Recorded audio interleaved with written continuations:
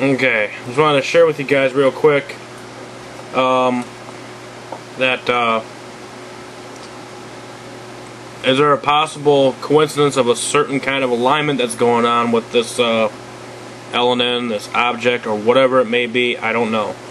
Again, first and foremost, for the record, I just want to say that we don't have, no one really has a direct answer of what this thing is. It seems like it's quite clear that it's actually not a brown dwarf, but it is an object. Obviously, if you listen to the radio program I just posted, they go into more detail on that.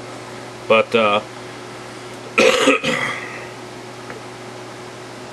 the main thing that I'm watching is these alignments with this thing.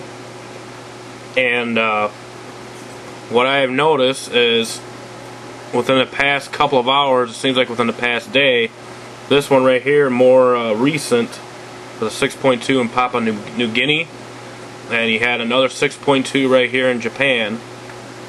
And if you go further back, the last couple days, there was another 6.0 quake within the last day.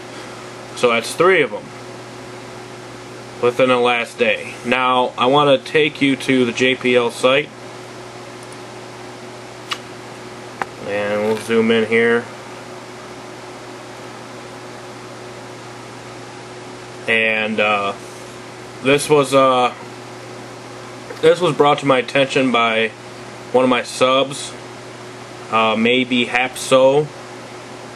Thanks for pointing this out. I've been meaning to get to this, but I haven't really had too much time to do that. But there was that earthquake that just happened, and you got on the 25th and the 26th. There's not much change here. Well, let's just look at the 25th. Now this 6.2 happened on the 25th, just recently.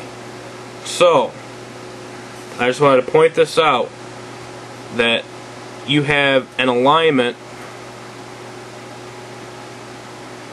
right here. Okay?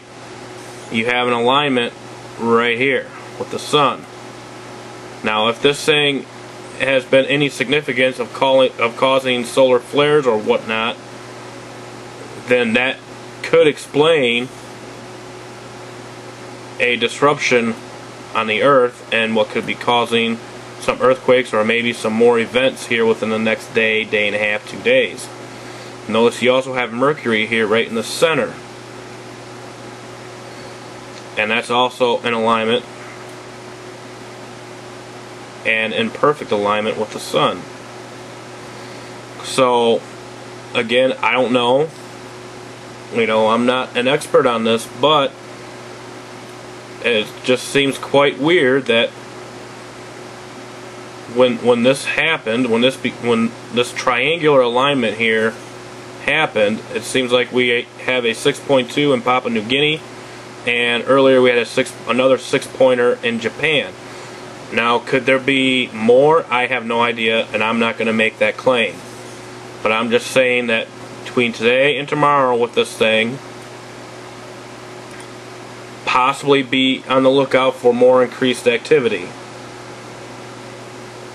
So, until next time, guys, truth be told, truth be known. Stay safe. Hang in there. God bless. Bye-bye.